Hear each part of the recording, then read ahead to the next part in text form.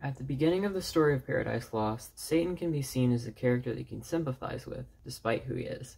A good example from the story of his initial intentions could be the quote, "To these Satan directs his speech, comforts them with hope, yet of regaining heaven." He wanted to take back heaven, and there's sort of an understanding behind that. Who wouldn't want to be there after being cast out to hell? Satan also initially admired the first humans with the quote, "The garden described Satan's first sight of Adam and Eve, his wonder at their excellent form and happy state, but with resolution to work their fall."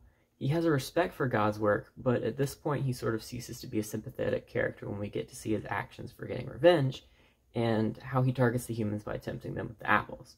The quote for the apples being, "Those rigid threats of death, ye shall not die. How should ye? By the fruit, it gives you life to knowledge."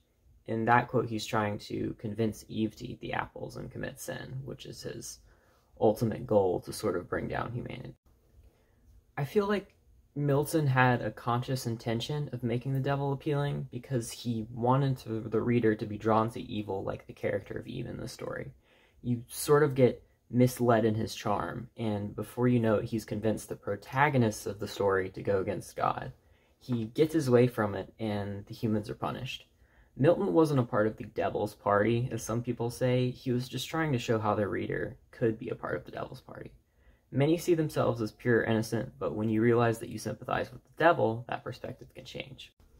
But this doesn't mean that the devil is entirely appealing. He morphs throughout the story by listening to his own irrational conclusions and forgetting what heaven is like.